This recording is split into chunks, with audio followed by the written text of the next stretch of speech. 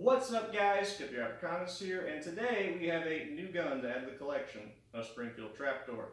However, before I get into the new gun that I purchased, I'm going to make an announcement real quick. So on that trench gun video that I posted like 5 months ago or something like that, I ended up getting like 405,000 views on that thing.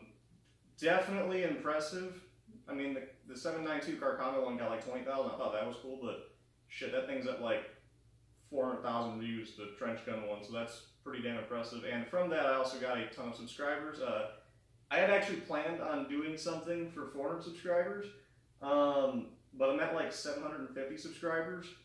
And when I say plan, I mean I was going to think about doing something, because I'm going to be honest, I didn't think about what the hell I was going to do for it. So just for now, in honor of 750 subscribers, we are going to do a Q&A. So any questions you have for that, leave them down in the comments below, and I'll be pulling some questions from the YouTube video and also from iPhone too, just to make sure we get enough for a video.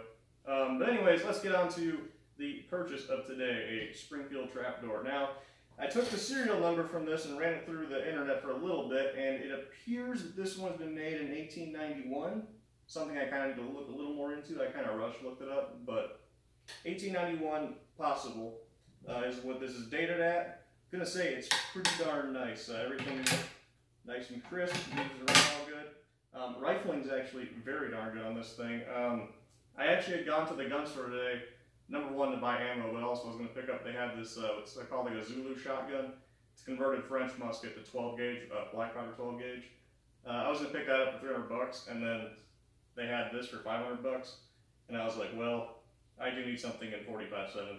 So we picked up this, but let's bring the camera a little closer.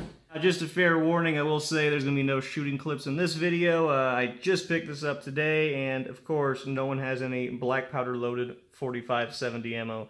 But I will say, for 500 bucks, this thing's pretty freaking nice. I'm pretty sure it's sporterized, mainly because, I mean, they've made the carbine models where they had the wood forend cut back a little bit, but the wood forend actually seems a little bit long on this one, as if it was, you know, cut down from a rifle.